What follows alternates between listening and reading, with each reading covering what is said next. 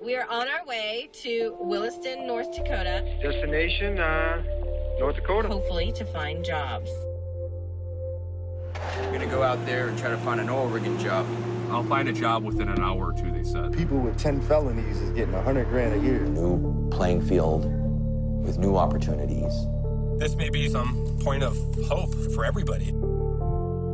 Thought I could come out here and if I worked hard, was a hard worker and knew what I was doing, that I'd get a job pretty easy. I'm seeing now that it's not that easy. I can't afford to live. And I'm just at the end of my rope. Everyone deserves a chance. This is America. That's what this country was founded on, you know.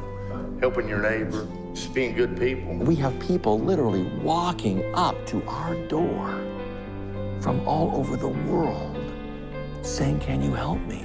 If it wasn't for this place, we'd pretty much be lost. How long do we intend to support them? I see that reaction of people.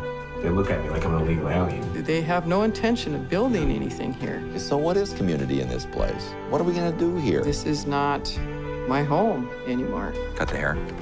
I'm serious. Did Jesus have short hair? Jesus doesn't have our neighbors.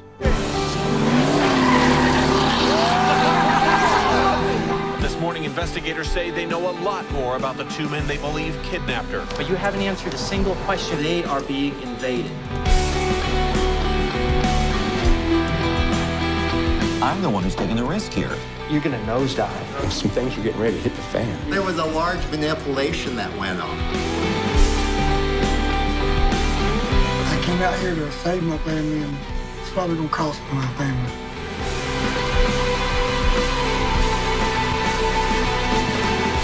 I will not give in to despair because hopeless should never win, and hopeless is a lie.